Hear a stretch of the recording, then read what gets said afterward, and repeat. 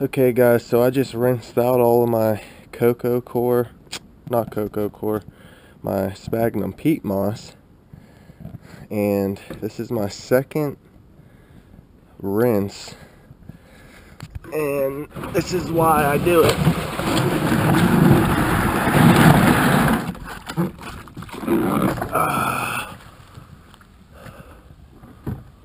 Because it's pretty brown.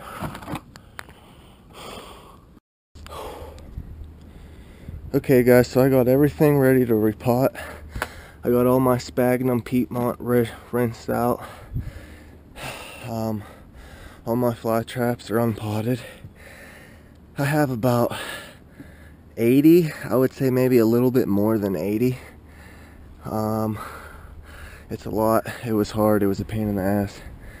I have all my typicals, my gold strikes. I think these are my DC XLs, I'm pretty sure. I'm gonna put them all back in another pot. I bought this one, but I think it's gonna be too small, so I think I'm gonna jump right to the big boy. So I'm gonna get into it, and I'll catch back up with you later. Whew, damn. Okay guys, that is the final product. It took goddamn nearly all day. I wanted to replant some of my other plants, but I just don't got time. It's a lot of work replanting all these, so I think I had around